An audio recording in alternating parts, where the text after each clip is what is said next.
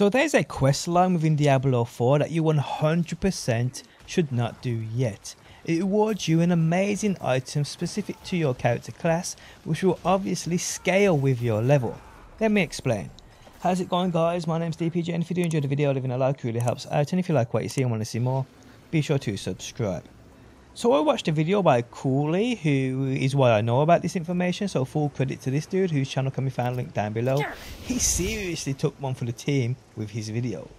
So there's a quest line called A Question of Self. This quest line is found in Hawazar, has multiple stages to it. It will require you to do multiple objectives. So I guess even if you have picked this up but haven't yet completed it, you are still good here. The quest line begins with a question of self, then past regrets, then a series of steps, and then Taissa's final story.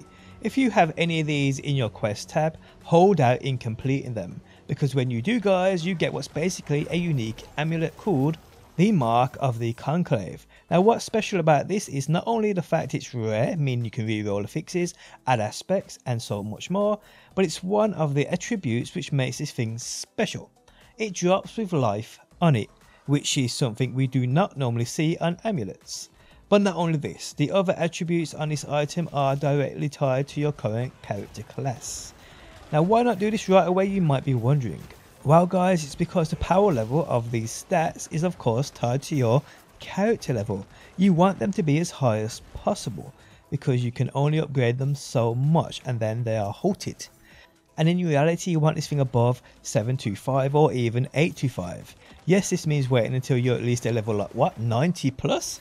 But I still do feel this may be worth it for many builds out there, or even for keep's sake on a future build you may put together, because items like this do only drop once. You may as well make the most out of them, guys. So yes, hold back on doing this quest line if you ain't a high enough level yet.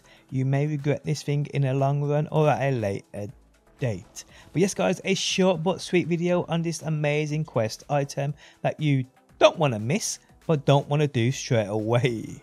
Guys, if you enjoyed the video, leaving a like really helps out. If you like what you see and want to see more, be sure to subscribe, and hopefully guys, I will see you on that next one.